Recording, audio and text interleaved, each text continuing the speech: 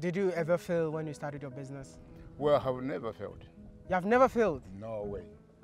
From the time when I started, every year is better than the previous year. If you have never failed, then what did you do different? Because so many people fail while doing their businesses. What did you do different? So most of the people, they have an idea. But at the end of the day, they do hesitate, saying, can this happen? So the moment those type of ideas come in your mind, then they weaken you. At the end of the day, you fail on what you're doing. But if people have come up with a network, you can speak to Ghana right now. There is nothing in the air, but you can communicate and know whom you are speaking to by the words. And the other people have made a plane to fly. Those are difficult things to do, but they have managed them. So if other people have managed them, what difference does it make with us? Listen, I'm in Africa to celebrate African excellence, and each and every African that I know or I meet along my journey needs to be celebrated. But out of the stories that I've been telling and showing you guys, this story will probably be one of my best stories ever. And anytime I want to tell you best stories like this, I want to follow up with the best song in the whole world. Listen, DJ, give me that song.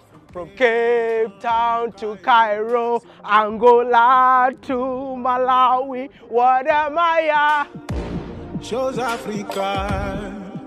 I'm in Africa to celebrate every single African. And anytime I tell stories like this, I don't just get inspired, I feel motivated. And listen, these are the stories that makes me believe in the dreams of Kwame Nkrumah that a black man is capable of managing his own affairs. Do you believe in that statement? Yes, I do. Africa to the world. I just don't want to celebrate this legend all by myself. I want you to help me celebrate him by liking this video. If you like this video, it proves to me that you also believe that it's possible to make it in Africa. Why do I say that this is one of my best stories ever? This is one man born in the village, left to the city, made it in life, came back to the village and decided to transform his own village. Now they call it the Singapore of Africa. Well, Singapore is a small area which has developed in such a way that they have everything that they need. So the same concept which they have in Singapore, that's what we want to use here, that we have to bring all the needs to the people in this area. Yeah. Brothers and sisters, welcome to Doha. Believe me or not, it doesn't matter where you're born. If you are born to be great, you will be great no matter what. Because this legend who is transforming his own village once went to school without shoes. What was the kilometers to school? 18 kilometers. You walk? Walk. Without shoes? No shoes. This same person dropped out of school. 21. Is it because your father couldn't pay the fees? Well, what had happened was when I did my business of exchange, I made 125 kwacha. So because I made 125 kwacha, then when I went back to school, I started inquiring how much our teacher was getting a month. So I was told that he was getting less than what I had made.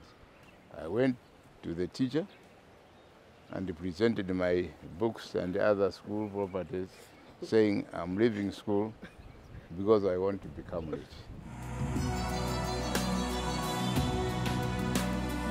And why do I call him a legend? For him to build an agriculture school in his own village to empower families is everything.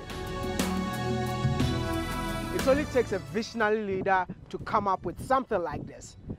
Look at the name of the school. School of Agriculture for Family Independence.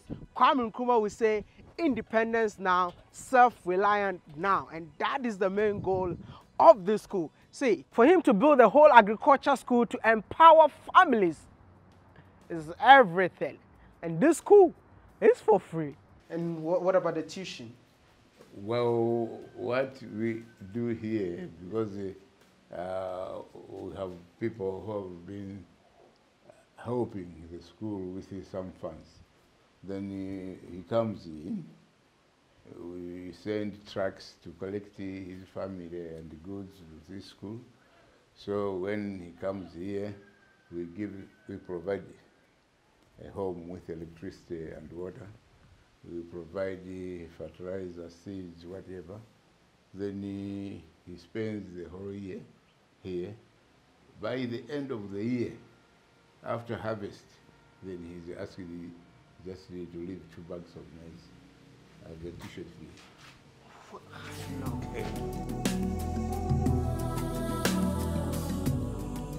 This legend is an agriculturalist. He believes in agriculture. Well, our economy is agro-based economy. So being agro-based economy, then I have to take an important role in that area in order to boost the production. We are hearing that most parts of the country, they are running short of food. So because they are running short of food, it means somebody who can produce enough food, then he can make big money and survive on that.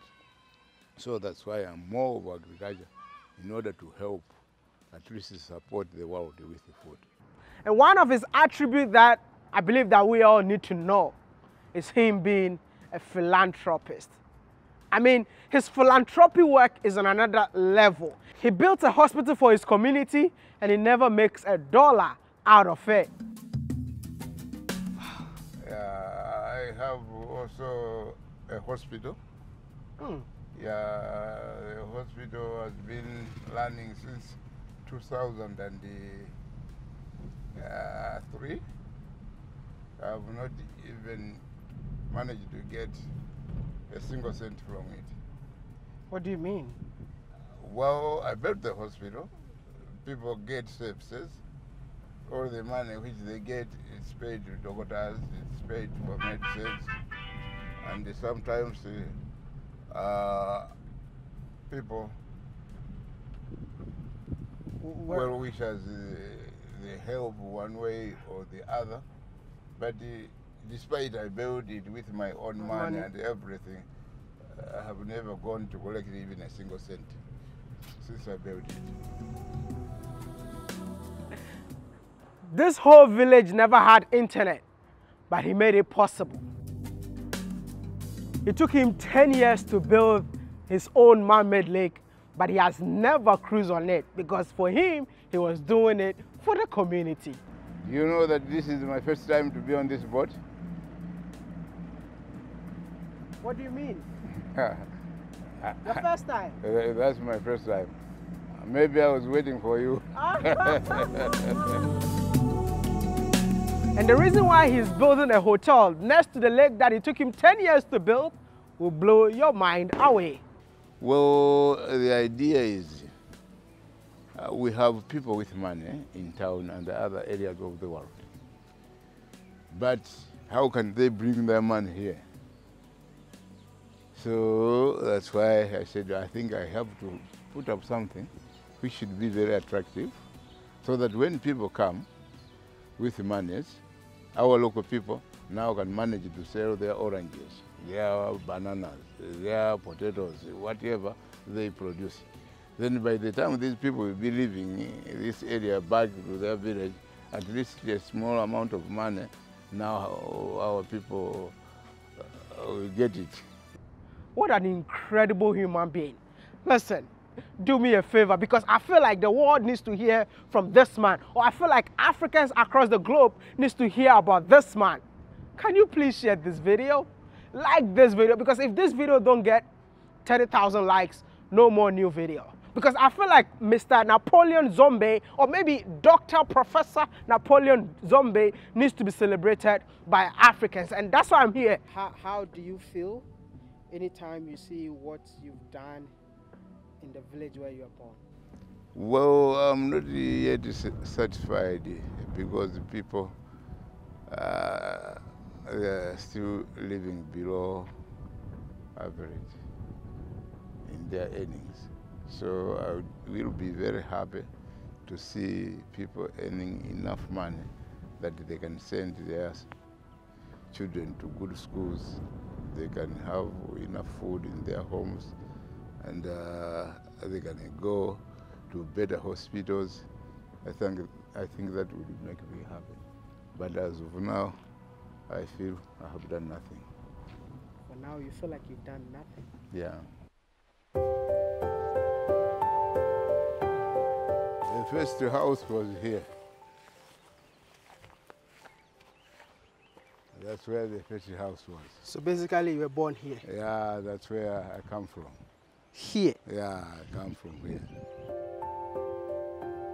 If this is where you were born, Yeah, well, that's the place. what kind of house was built in here?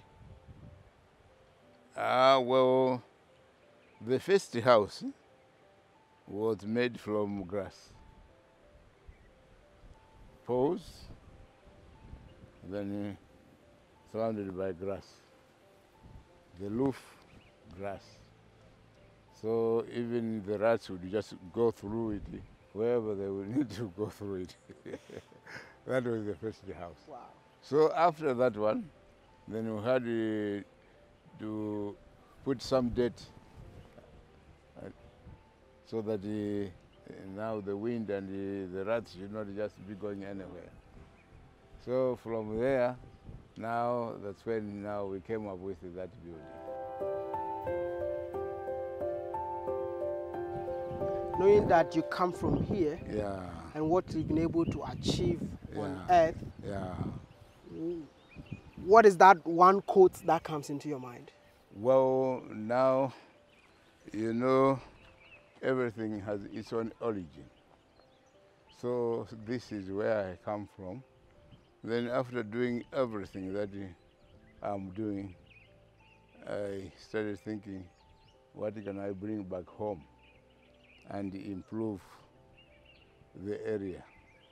So that's when I came up with so many ideas of developing this place. So the first thing was to bring the School of Agriculture, where people should get trained to modern skills of agriculture so that they can improve their livelihood. So I did that. So after doing that, then I said, okay, but still, we need money. So how can we bring money here? Then I said, we have rich people all over who may be interested to come and spend their money somewhere privately. And if I can come up with something tangible, well managed and beautiful, I think people would like to spend their money somewhere like that. So that's when I started building the dam.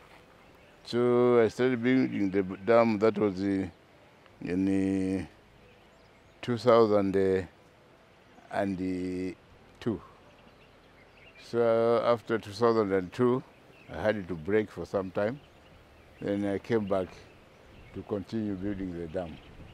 So I've been building the dam for almost 10 years. So after that, then I said, well, here's the dam. But people will come, they will need to eat. People will come, they need to spend a night here. So what next? Then that's when I came up with an idea of building a hotel.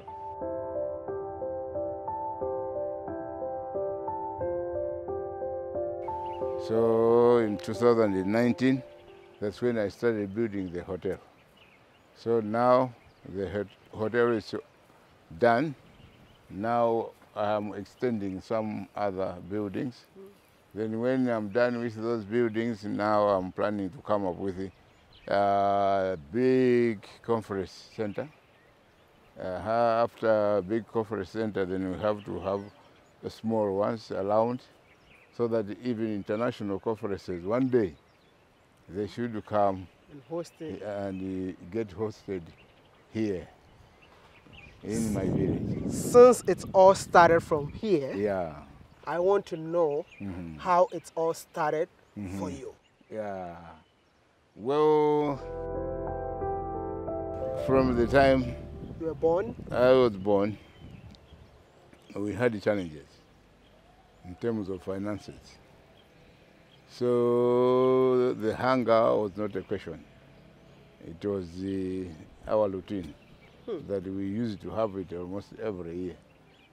So we had to move from here, going to different parts of the district to ask for food to different places and relatives. Then I get bored, saying, well, we are humans. What has made the other people to be successful as they are? So I started learning business here and there. While I was doing that, I was also going to school. Then it happened that I was selected for secondary education. By then I had no fees. Then my father's sister said, no, we cannot let this guy stay here. I will provide a cow for fees. So a cow was sold, then I went to school. So while I was at school, I started thinking, what will happen to my next grade? who's going to pay for it? Who is going to pay for it? Is my father's sister going to give me another cow? And I said, well, I need to find a solution for this. So because I wanted to find a solution, then I said, okay, Father, can you please borrow 25 kwacha? By then, 25 kwacha was equivalent to $25. So I said, can you borrow 25 kwacha? So he borrowed 25 kwacha, then sent it to school. Then while I was still learning, I went to a shop where they were making salves which women use for their flour. My mother used to borrow a salve from somewhere. So I said, well, in my village, we have a challenge of these things. So if I can buy them and bring them home and start battling with maize, which our people have, I think it would be a good business for me. Wait. How old were you that time? By then I was something around 21. And you were 21 and you were going to... I said 20. That's when I started thinking about that. So when I came here and did that small business, then that's when I went back to school to drop school, which I dropped it when I was 21 years. You dropped from school. Is it because your father couldn't pay the fees?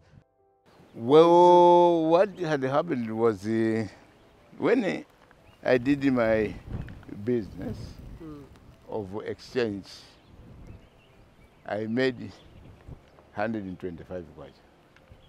So because I made 125 kwacha, then when I went back to school, I started inquiring how much our teacher was getting a month.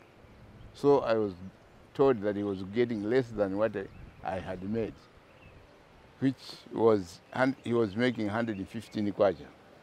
Yet I had made 125 within the same month. So I said, well, now I'm in Form 2 or grade 9. So because I'm in grade 9, then I will need to take 3 years to complete my secondary education. So after 3 years, I will need to go to university for another 4 years. Yes. Why should I spend all that time just to get 115 kwacha? Yet I can manage to get more than that within the same frame time. So I dropped school. I went to the teacher and presented my books and other school properties, saying I'm leaving school because I want to become rich.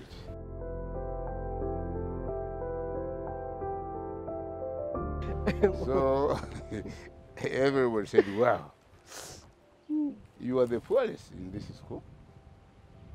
So Wait. Everyone was saying you're the poorest. How was the poverty like for you? How was it? well, How poor were you that time?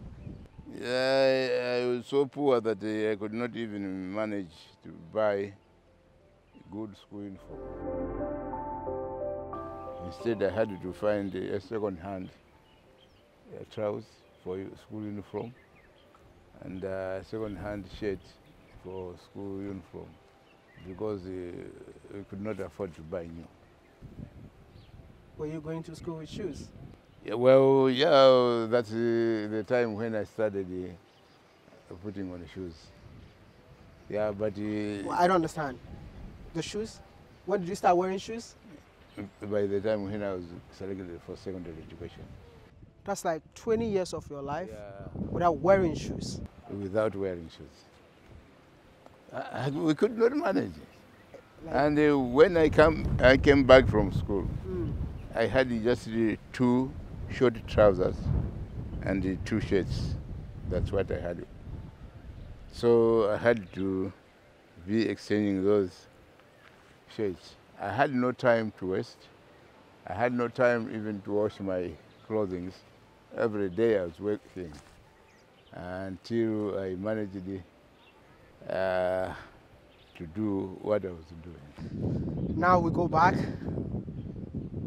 You said you wanted to be rich. Yeah, You send your books to the teacher that you are no longer going to continue. going to continue. Yeah. And then people were telling you that you are the poorest. Yeah, well, yeah, by the time I was saying I want to become rich, they were saying, you know, you are the poorest in the school. So how are you going to become rich? I said, well, where there's a will, there's a way. So after that, then even my father, he was very disappointed. Most of the guys were very disappointed because the secondary school which I was the best in the country by then. So they said, why can you leave the secondary school, being the government secondary school, which has everything? I said, well, I need to become rich, so there's no time to waste. Let me go and do what I think is right for me. So I came back. So after I came back, then I had asked the father if he could give me his cow, because what I had used was his sister's cow, but he had some cows. So he gave me his cow. I sold the cow at 77 kwacha. So I gave back to him 1 kwacha and remained with 76 kwacha. Then I bought salt. I started exchanging salt with groundnuts, or what other people call peanuts.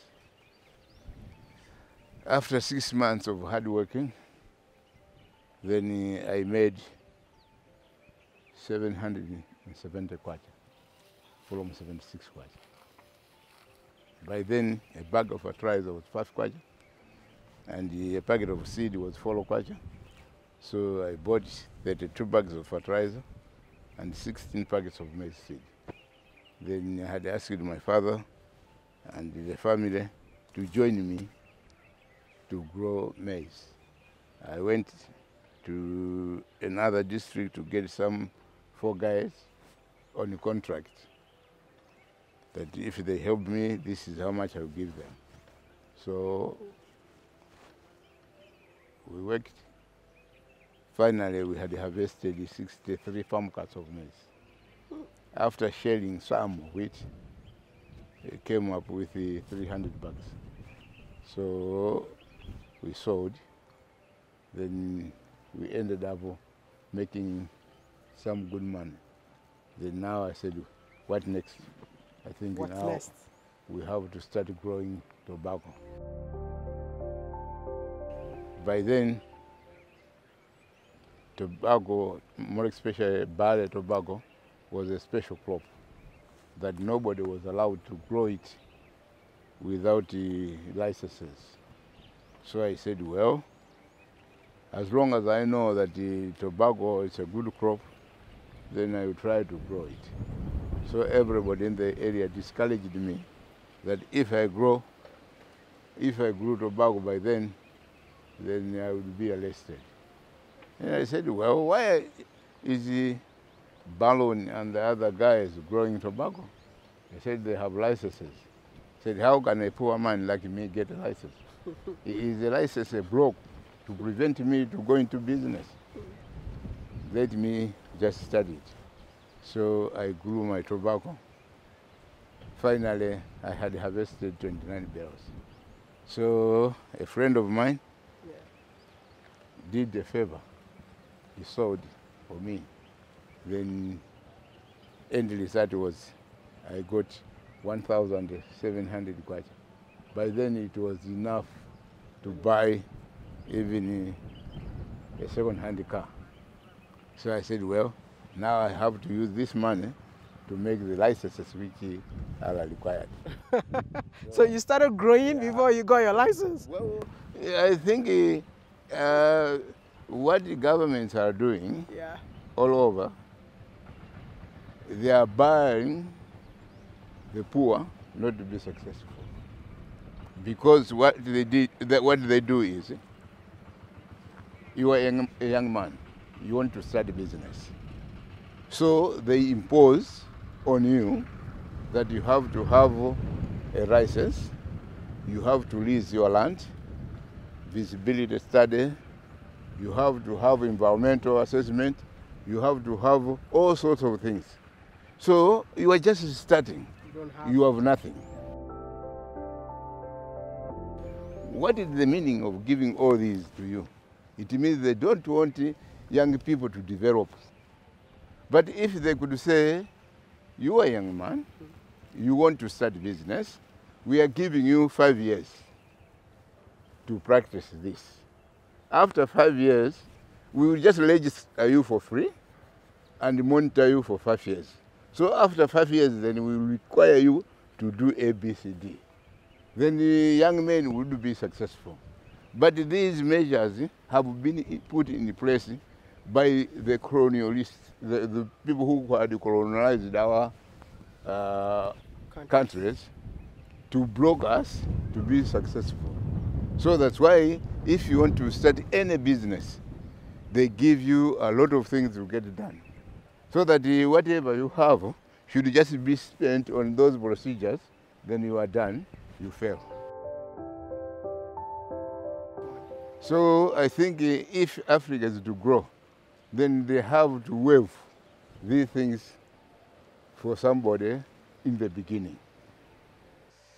So it means when you got your first money, that's when you went for your friend helped you get a license? Yeah, well, first I did what I did. After doing that, then somebody helped me to sell whatever he produced in using his license. So after I got the money, now I had enough strength that I could meet all the necessary measures for the government. So that's what had made me successful. But if I could say, okay, I have managed to get 770 kwacha, then to get somebody to do survey for my farm, it could cost me more than that. And for somebody to approve whatever I wanted to approve, I had to move from this office to that office, that office. It could take me all the money and leave nothing for me to grow my business. So these barriers are there deliberately so that they could control the growth of African businesses. But the African leaders, they don't have an eye to see why these things come into practice. you got your own license. You had your own tobacco farm. What happened next from there? Yes, now from there, then my business started flourishing. Yeah, first year I had of my license, I had 163 bales of tobacco. So from there, 200. From 200, 500 bales. From 500, 600. 600, 1,000 bales of tobacco. Then I started buying trucks. So after buying so many trucks, now I started thinking, what has made Europe to be more successful than Africa? Then now I had to set aside a certain amount of money to fly myself from Africa to Europe. Was it your first time? It was my first time to go to Europe. Okay. So there in Europe I spent almost 45 days just to see what those guys are doing. Then I discovered that they are very successful because they add value to whatever they produce before they sell. So I said, well, we have forests in Malawi. We have a lot of raw material in Malawi. Why can't I buy machineries?